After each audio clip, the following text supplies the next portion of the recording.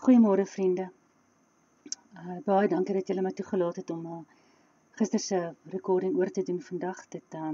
Gisteraand het ek en David lank gewerk aan die settings en die goedjies, so dit raak elke dag beter en vandag sorteer ek nog bietjie die klank uit. Ek het bietjie hulp ingekry, so ek glo die klank gaan ook begin beter raak.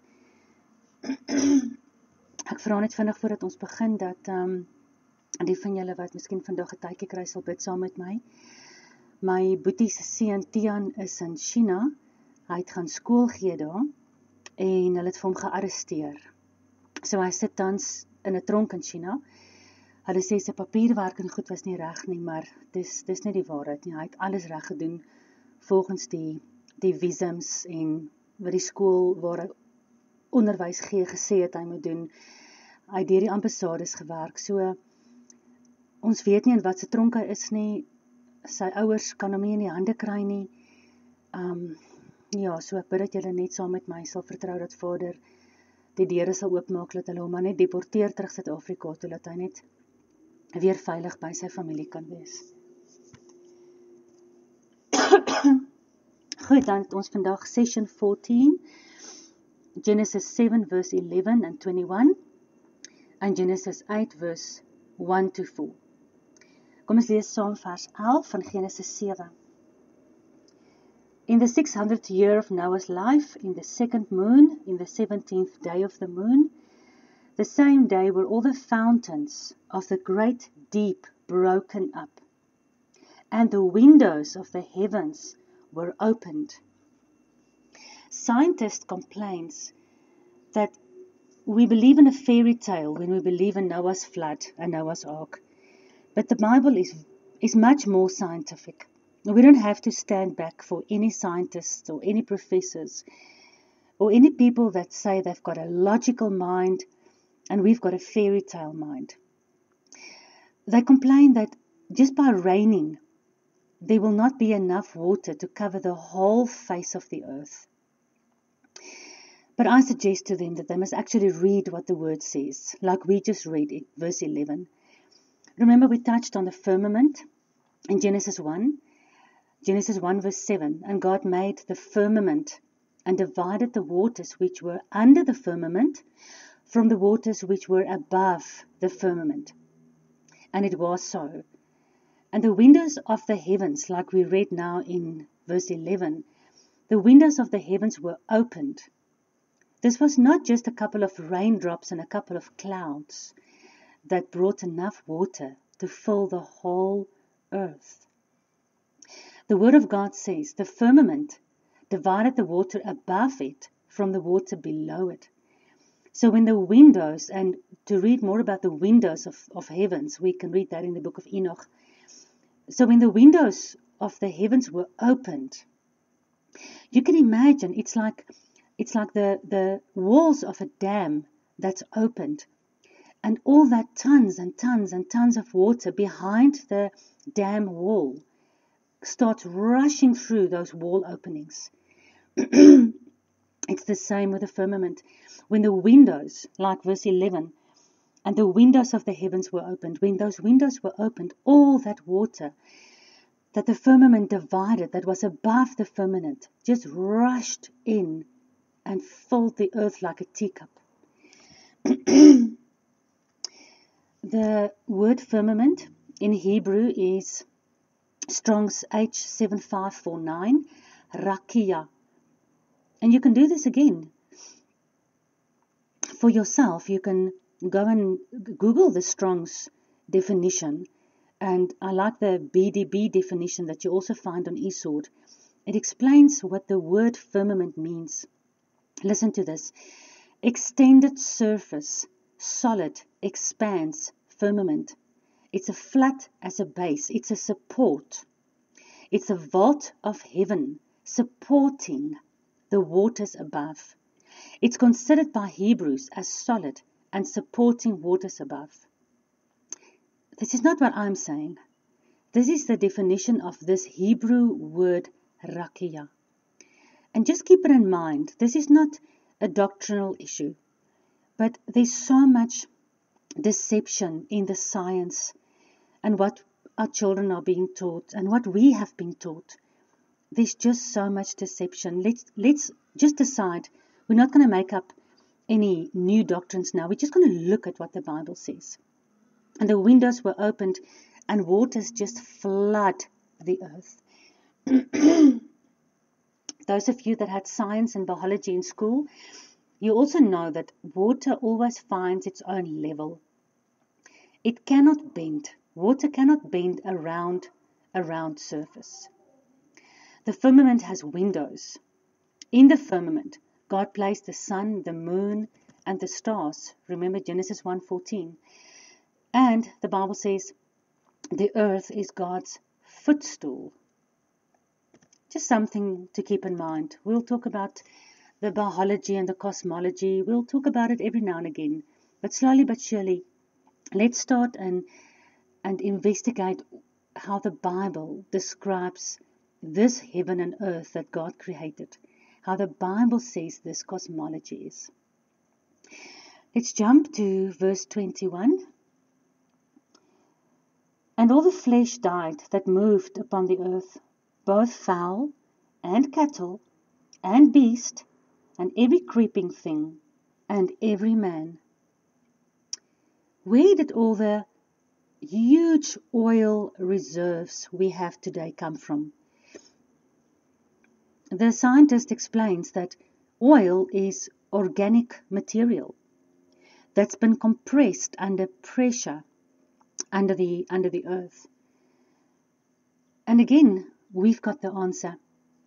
All the plants, all the trees, all the fowls and beasts and cattle and men, everything was compressed under the earth during this flood. Because the verse also says, verse 11, the fountains of the great deep were broken up. So imagine the earthquakes and the tsunamis when all the ondergrondse water, the subterranean water. Imagine when the earth was broken up, the force that broke up plates and plates of earth and tectonic rock, and that water from under the earth gushed out. And all the trees that were derooted. And then huge waves and tsunamis of water rolling over the surface, rolling all the beasts and the animals and the humans and the plants, just gushing everything together. And eventually, like when you put ground and mud and small rocks and stuff together and twigs in a bottle, and you pour water in and you shake the bottle and you leave it and it settles down, then you can see how the more heavier material settles down at the bottom, and then the softer mud goes and lies on top. And that's how the oil reserves, the huge amount of oil reserves we have today, that's where it comes from. And I can't remember the movie. There was one movie where the grandfather had his own oil company. And it was called Dino Oil. And the son said, we are fueling our cars on Grandpa. But it's true. Because oil, it's scientific fact. It's organic material. And where did so much organic material come from over so-called millions of years? Because if a couple of animals and people die and they get laid into the ground and they become organic waste, it doesn't create a dam of oil under the earth.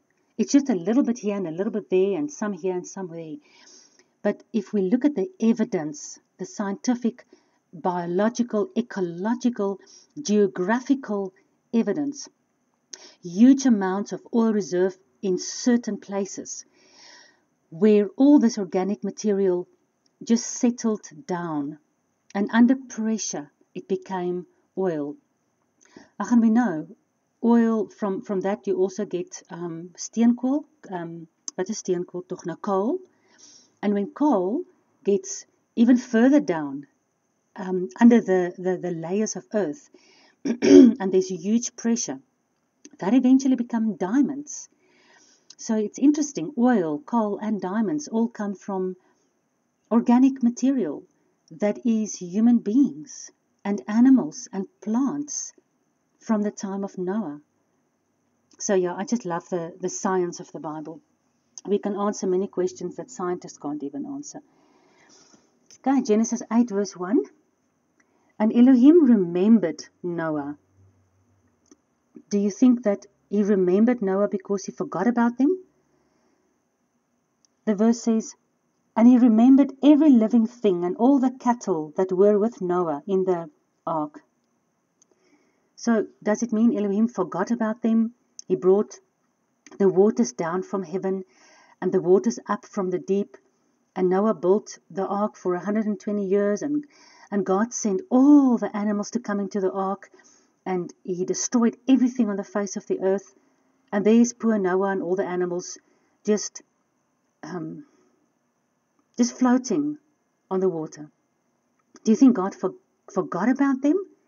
Why does the Bible say he remembered them? The Bible also talks about that God remembered Rebekah, and God remembered Hannah, and God remembered this and remembered that. There's a lot of places, and we know that God is absolutely almighty. He's the perfect, almighty, everlasting one with all the knowledge and the power. He created the most beautiful flowers and the huge waterfalls and mountains. How can he forget? How can he forget poor Noah and all the animals on the ark? It's not that he forgot. God has a diary, and we find his diary in Leviticus 23. That's all the feasts of the Lord. He's got a diary just like the world has a diary.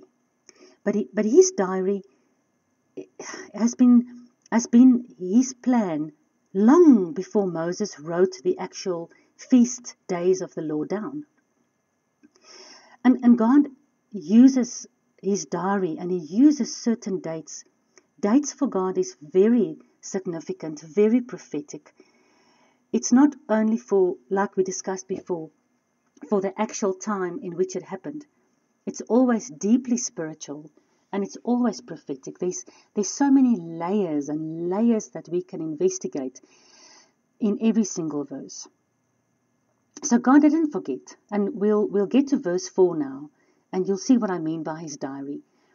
But just like he didn't promise Rebekah that when she started, you remember Rebekah was the wife of Isaac, Sarah was the wife of Abraham, Rachel was the wife of Jacob. They were all childless, they were all barren, and they all prayed for many years to receive a child from God. But God says all over the Bible, our time is not his time, and our plans are not his plans. So it's not like he forgot anything, not even one of the prayers that went up to him. It was just that he waited for when the time was ready. And then he remembered Rebekah, and she conceived and she bore a son. And he remembered Hannah, and she received and bore a son. And he remembered Noah and all the animals. But he remembered, and we'll see that now, he remembered them on a specific day. He didn't forget. He was waiting for a specific day in his diary because of the significance behind it. Okay, but we'll get to that now.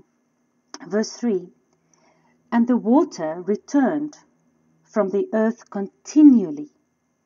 And after the end of 150 days, the water were abated. So can you imagine all that water that was pouring down and coming up from the earth, covering the whole face of the earth, so that not even Mount Everest stood up above the water. When God decided it was now the end of it, and it stopped raining and it stopped gushing and everything settled down, and then And then the time came that he abated the water. Now, as you know, when a dam wall breaks, the water that gushes out will actually form like a canyon. And you look at all the canyons we have today, and again, scientists will say it took millions of years.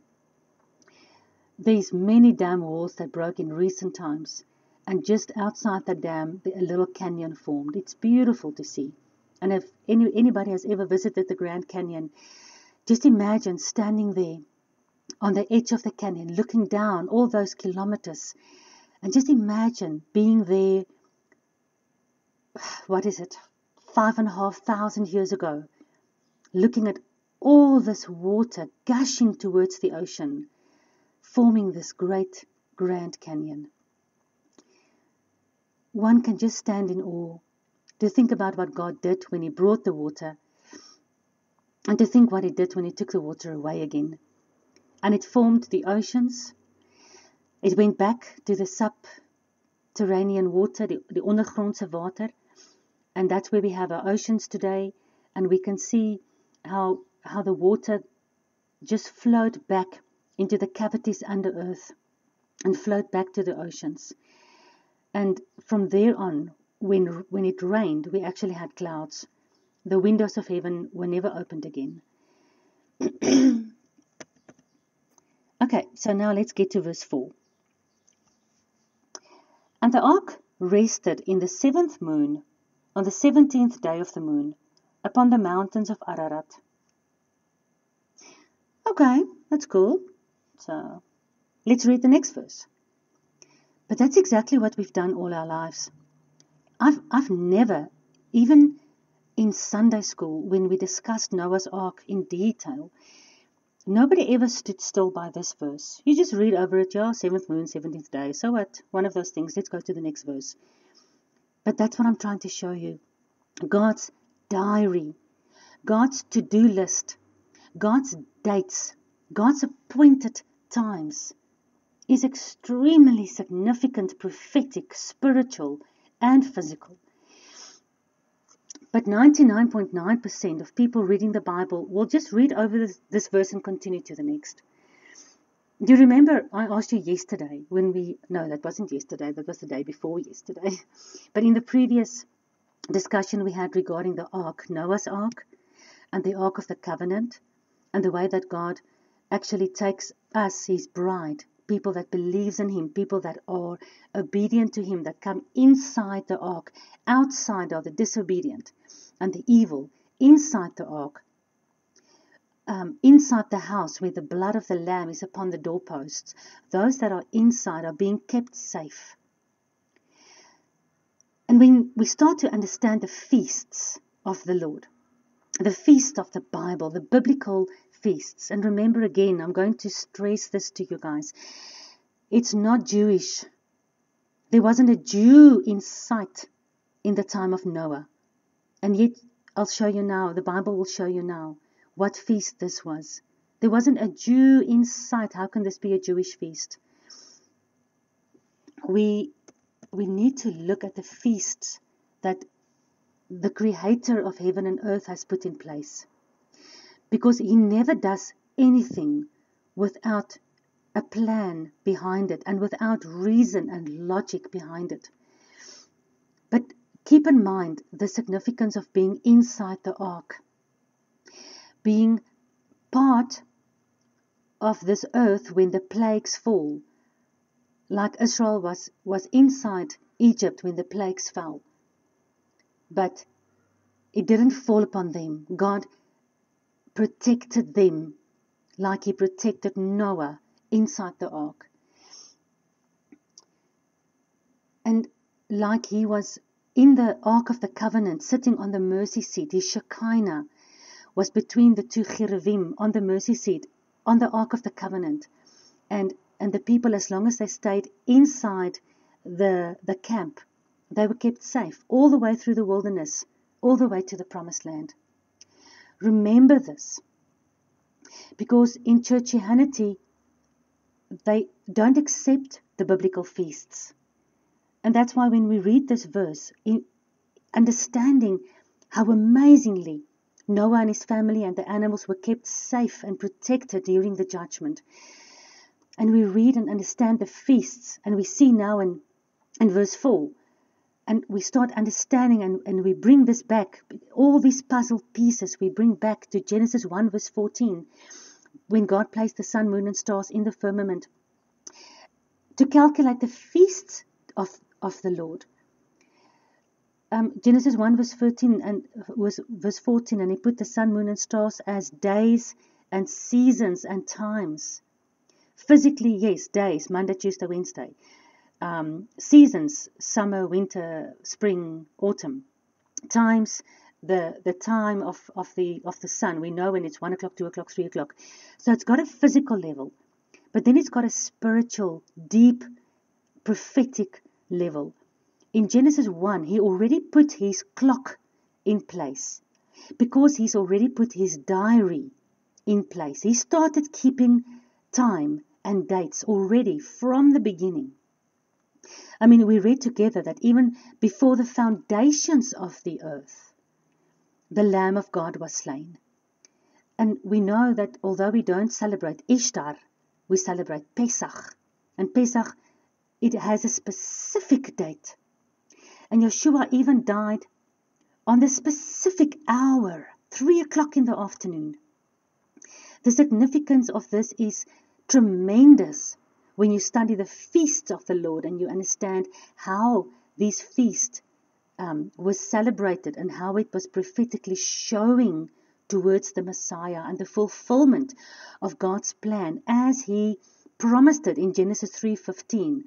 He shall bite your heel, but he shall crush your head, but you shall bite his heel. We have to bring all these little puzzle pieces together if we really want to understand the deception from the tree of knowledge, so that we can move away from it and start eating from the tree of life. Okay, where were I? So they were kept safe and protected inside the ark, and then after all this happened, on this specific day, in the 7th moon, which means the 7th month of the biblical calendar. It doesn't mean it's July, because the Gregorian calendar we use today is not the same as God's biblical calendar. But in the 7th moon, on the 17th day, this is during the Feast of Tabernacles. From the 15th to the 22nd of the 7th biblical month, we celebrate the Feast of Tabernacles. So it's astonishing and breathtaking that after everything that happened, how Noah was brought inside the ark, guys, how the judgment fell on those outside the ark, which is represented by the 2 feasts that comes before Tabernacles. And then on the day, inside this period that the Feast of Tabernacles is celebrated, God brings this ark in which he protected his bride, his people, the people with the seed of the tree of life in them, how he brought them to rest, Shabbat. Rest in Hebrew is Shabbat. How he brought them to rest on the mountain. For me, this is just amazing. Out of 365 days, the water has subsided just enough so that the mountain Ararat could become visible. And not just the peak, but a certain flat area so that the ark can rest.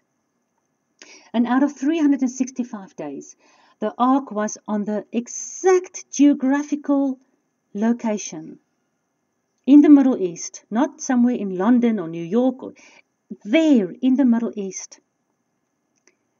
The ark was just there, bopping around on the water, waiting for the water to subside so it can come to rest on that specific mountain. It is amazing. The coincidence of this is just, it's impossible that it even can be coincidence. During the Feast of Tabernacles, having the ark in this specific spot, coming to rest. The ark, which we now can agree is the covenant, obedient lifestyle, the narrow path that we walk, in which Yahuwah locked up his bride. Remember, Yahuwah was inside the ark and he locked them in. We handled that the day before. And in this ark in which he protected her during the judgment, it comes to rest on the exact Feast of Tabernacles of all the dates that is there. Those of you who do not any longer celebrate pagan feasts, and you've started celebrating Yahuwah's feasts as described in Leviticus 23, you already understand, and you're already rehearsing this specific feast, the Feast of Tabernacles. We're rehearsing this feast and we're celebrating it because it's the feast during which our Messiah will tabernacle with us during the millennium reign. We are looking forward to the final Feast of Tabernacles, the last day of creation, the seventh day, which is the Shabbat. 6,000 years we've had the circus on the earth, during which God has extensively reached out to try and bring his people back.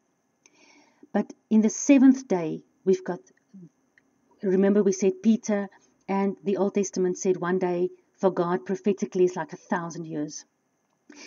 And even in the 7,000th year, we've got the millennium, the 1,000-year peace, the reign of peace on this earth when the Messiah reigns. And the Feast of Tabernacles is the prophetic feast we celebrate and we rehearse now, looking forward to the final Feast of Tabernacles. Celebrated with history in mind when God brought Israel out of Egypt and they tabernacled with him in the wilderness. But also we celebrate it prophetically, looking towards the future in which Yeshua will bring us from every corner of the earth. We discussed this, and he will bring us back and we will have a celebration of the Feast of Tabernacles with our Messiah. Just like God was in the Ark of the Covenant inside the camp of Israel during the wilderness, waiting for the time that Joshua, remember Joshua and Caleb? Joshua is the messianic prophetic shadow picture of the Messiah, when Joshua would take them into the promised land. And we're looking forward for when God himself will eventually come down after the 1,000 years with a new Jerusalem out of heaven to this earth. The new heavens and the new earth. See how even boring history, once you understand the tree of life, how boring history can be so interesting and prophetic. Remember our discussion on kosher. Everything is physical. Noah physically landed on the 17th day of the 7th moon. But it's spiritual. We as the bride, obedient like Noah, withstanding the laughter and the scorn of the world outside the ark, obedient by listening to God and doing what he's telling us, like Noah was obedient to build the ark, coming into the ark, allowing God to shut the door, coming into our house in Egypt when the angel of death came around but couldn't touch us because we had the blood of the lamb on our doorpost and we were inside the house. But it's also prophetic. It's very prophetic. Listen to Deuteronomy 4, verse 27 to 30 again. I've read this many times, but this is God's plan. This is his mission. Remember his mission statement? In Genesis 5, the Hebrew names of the first 10 generations. Man was appointed mortal sorrow, but the blessed God will come down, teaching that his death will bring the despairing rest. And remember Noah's name in Hebrew is rest. Noah's father's name in Hebrew was despair. So the despairing through Noah had rest. He came to rest. He was protected inside the ark, and he came to rest in the promised land area, in that Middle Eastern area. And he could start over, and he could start fresh. And it's the same with us. The despairing, we are despairing on this earth. The earth is going to rubbish. People are rejecting God more than ever before. This world is going to rubbish. And the first judgment was water, and God promised He will never use water again, but He prophesies all over the Bible. The second judgment will be by fire. And we're despairing, but coming into the ark and celebrating the Feast of Tabernacles, looking forward to when He will come and tabernacle with us, and we can rest with Him and have the millennium Shabbat with Him. Remember this. Now we read prophetically Deuteronomy 4:27-30. And the Lord shall scatter you among the nations, and you shall be left few in number among the heathen, and you shall serve other gods and other religions. But if from there, if you shall seek Yahuwah your Elohim, you shall find Him, if you will seek Him with all your heart and with all your soul. And He's inside the tabernacle, He's inside the ark. We must come into the ark, into the covenant to find Him. Verse 30. When you are in tribulation, remember we talked about the book of Revelation being written for us, scattered all over the world, coming to belief and faith again in the God of heaven and earth through His Son Yeshua HaMashiach. Coming out of these other religions, coming back to Him inside the Ark of the Covenant. And when we are in tribulation, and all these things come upon you, read here with me, verse 30. When all these things come upon you, even in the last days, then you shall turn to Yahuwah, and you shall be obedient unto His voice. So like we know, Revelation 22:14 says, for those that obey His commandments, they'll have access again to the tree of life to come into the gates of the city. So the obedient covenant lifestyle. For those in the end times tribulations, we can be safe inside the ark, having our faith tested and endure to the end, like we discussed before. And then hopefully looking forward in the firm hope and faith that He will bring us to rest for the Feast of Tabernacles.